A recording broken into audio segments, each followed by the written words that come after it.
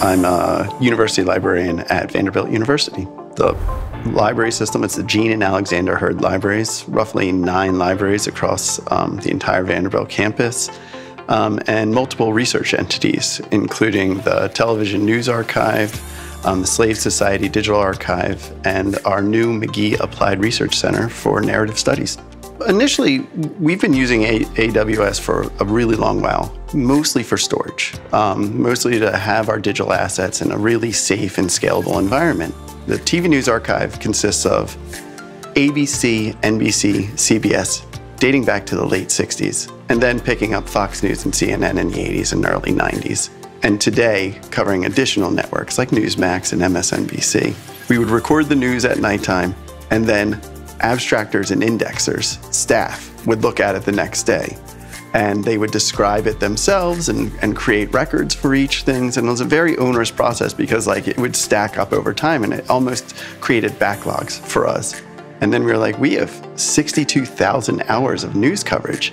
How are we going to get through this? And we mapped it out in traditional means, and it would have taken decades, literally, for us to describe and transcribe everything that was there. Then we worked with the AWS Transcribe product, and we were able to get through it all roughly in 2 months. And so it was this momentous change that we were like, wait a second, we have actually this portal into the past now.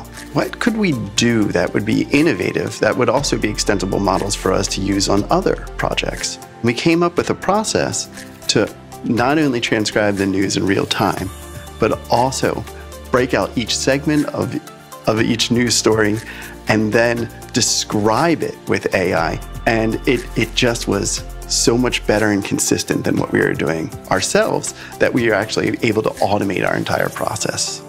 And now the people who were the former abstract indexers are the reviewers. And it's a much faster, simpler process. And it's more efficient. And we've been able to scale up to all those additional networks because the people are reviewing rather than creating. In our biomedical library, we're asked something on the realm of 1,000 questions a day from people, from clinicians, researchers. We sent all of our written answers to Amazon. And we were like, here are the questions that we're asked. Here are the answers that we have. Can we create an AI chatbot to answer these questions pretty much on demand? By leveraging the AI chatbot in our biomedical library, our staff are able to engage in a much deeper and more meaningful way with researchers. And the training to get on board with learning how to interact with the environment has been roughly a week or 2. I mean, it's pretty seamless engagement that we've had with staff that have interacted with it. So many more of our staff are getting AWS certified in a variety of ways in the stack so that they can better interact with the system in more complicated ways. One of the most important projects that we're working on right now is this Slave Society Digital Archive. And what this is essentially creating is a genealogy for formerly enslaved individuals and their families. We've been digitizing these handwritten baptismal records, and what it does is automates the transcription up to a 99% accuracy.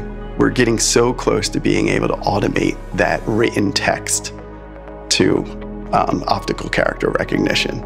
And AWS is right on the precipice of being able to help us have that, so that future generations have very easily accessible text in addition to these primary sources.